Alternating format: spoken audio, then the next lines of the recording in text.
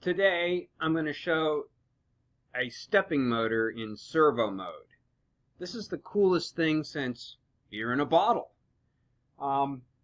Here's a stepping motor with an encoder on the back. This is a 200 full step, and this is a 1000 line incremental encoder, or 4,000 counts per rev. That's kind of the minimum that I'd recommend for servo mode, given a 200 full step stepping motor. And you can see if I turn the shaft, I get some servo behavior out of it. It's able to close the loop like a servo motor holding position. Now, a stepping motor works really good as a stepping motor because it has a lot of holding torque. If this was a stepping motor, I would not be able to turn the shaft of this motor here. It would have an enormous amount of torque for holding position, which is great for a lot of applications.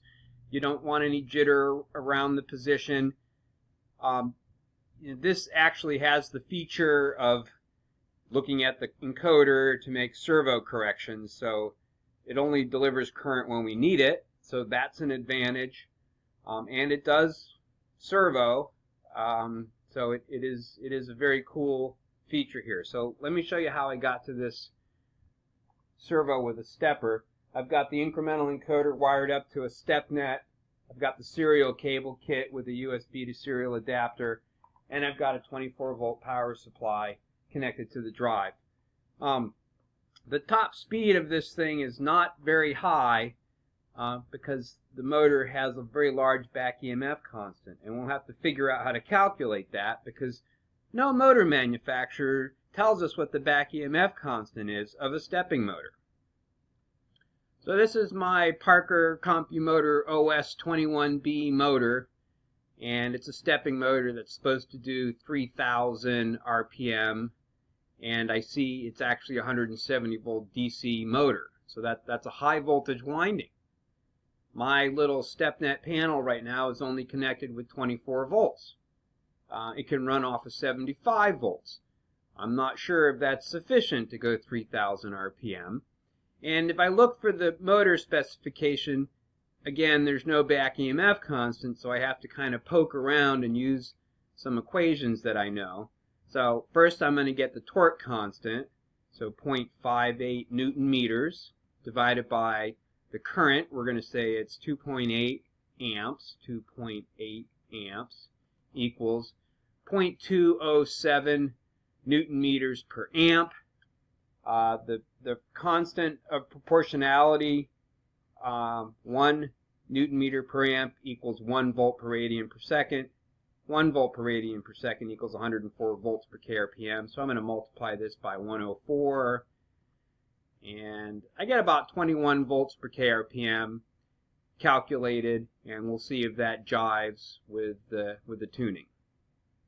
So I've got CME2 connected over the serial port, and we're going to take a look at the basic setup to see what we got here. It's a rotary motor. It's got an incremental encoder on the motor shaft. It's a checkbox for servo mode. I've already set this up and tuned it for open loop, so I know that works. So I recommend doing that first, and then try out the servo mode. I'm going to use position mode, and maybe this is a can open application. So we start with the motor data. I've entered all the motor data and the feedback, 1,000 line, 4,000 counts. And again, I can set my microsteps per rev equal to my encoder counts per rev. So we have to think in terms of microsteps. 1 count equals 1 microstep. And I've calculated my initial tuning values based on the data, and it's given me current loop values for peak and continuous. I could probably double the peak. It's a big motor. It'll handle the heat. It'll fold back to continuous. But in a servo mode, it'll normally run at less than 2.8 amps. I've got maximum speed selected.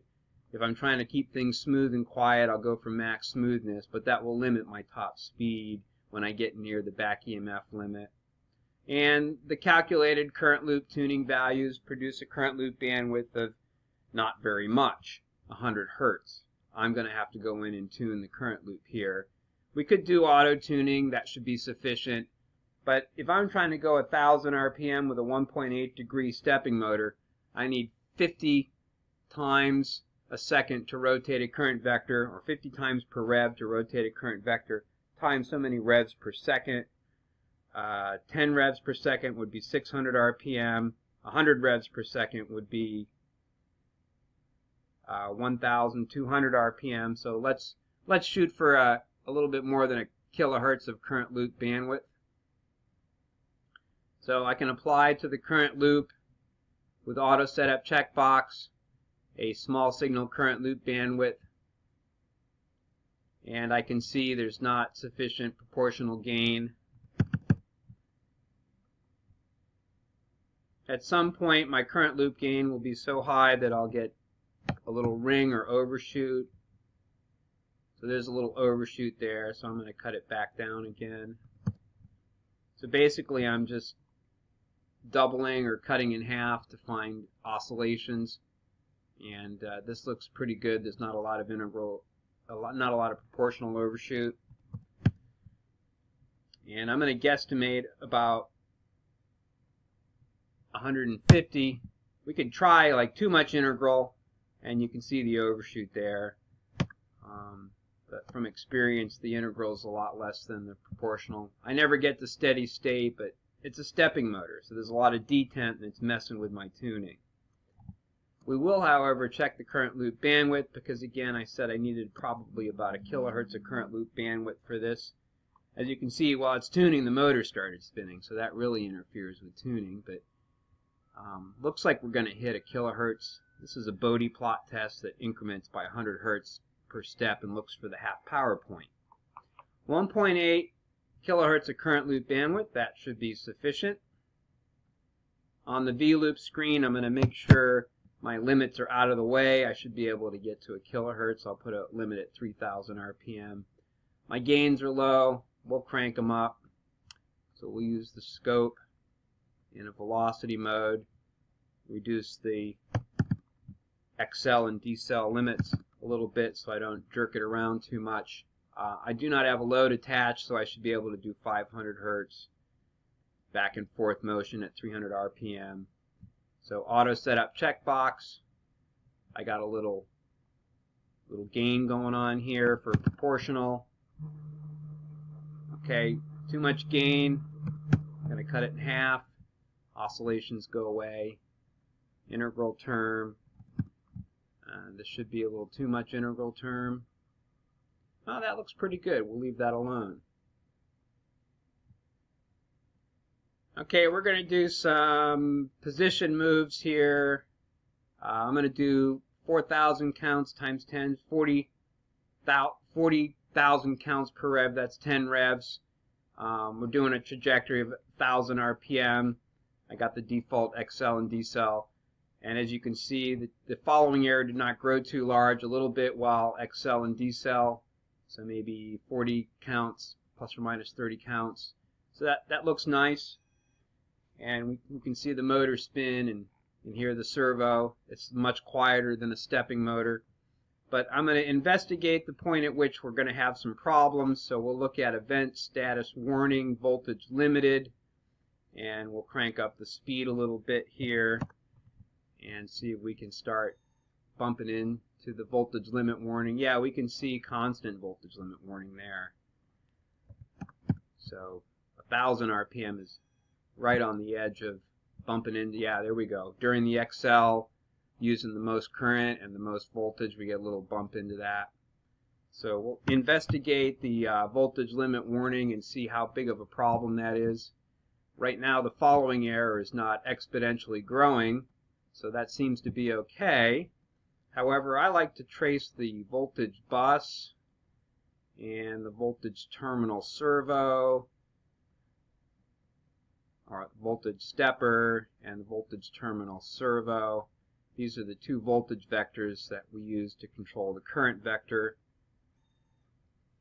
And we can see that while we are voltage limiting, the terminal voltage is getting close to the bus voltage, but the addition of the stepper voltage, these are the two Q and D vectors which add up to make the full voltage vector, which drive the current vector. The sum of these two vectors must be less than whatever my bus voltage is, which appears to be about 26 volts. So around 24, 25 volts plus a little more voltage. I'm going to run into a problem here. So let's see if we can run more into a... There we go. So what happened here is the following error, which is in blue, started to exponentially grow sometime after I hit a voltage limit. So at speed, this voltage plus this the D and the Q voltage together exceeded the bus voltage, and that was unable to commutate the motor properly, and the following error grew. So there's a little bit of margin in 1000 RPM. I have to clear the fault, the following error fault, to be able to make this go again, but we'll test out. So we're bumping into the voltage limit warning. That's okay, it's just a warning. We're able to run without hitting a constant voltage limit. The following error is not growing, and the sum of the voltages look very close, but 1000 RPM should be doable unless the load's extremely large or there's more friction in the system. At that time, we should try to increase the power supply voltage. Again, I've got about a 26 volt power supply, and you could hook up a 48 volt or a 75 volt power supply. And again, this motor is designed for 170 volts, so it's designed to run on 120 volts AC rectified without too much droop. So what I forgot to mention is that we have to phase the motor. So phasing the motor means rotating it in the direction you want to be positive, letting it do its micro-stepping to see that when we go forward, counts go up, and this thing will confirm that we're able to commutate the motor. And the test here determines the counts per rev and the number of poles, and we have to monitor the motor to make sure it makes 1 rev. And as we can see, the motor is making 1 rev here, so that's good.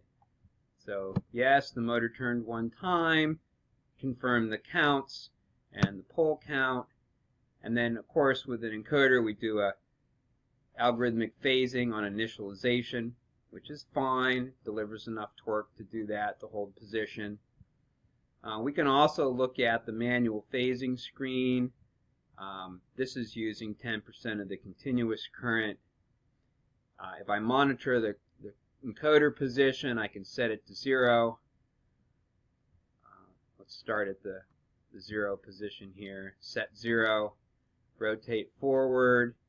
If I wanted to count it out, I'd rotate it 50 times.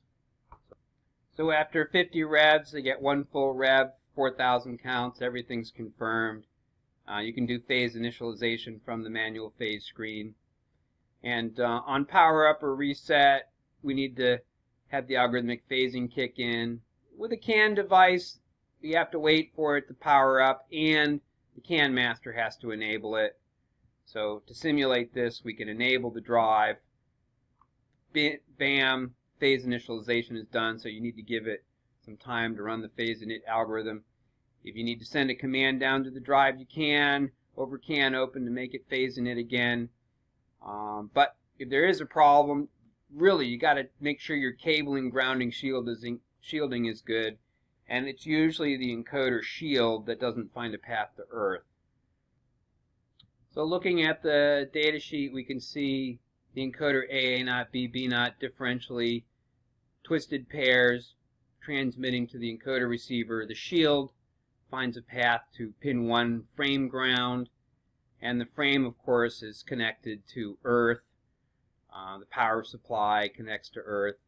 Signal board finds a path. Everything finds a good path to earth, and in particular to prevent count drift on your encoder, you've got to make sure the shields are connected properly. And here's a good diagram of some proper shielding for the cable. So I like to look at the index and make sure the count is 4,000 counts per each rev.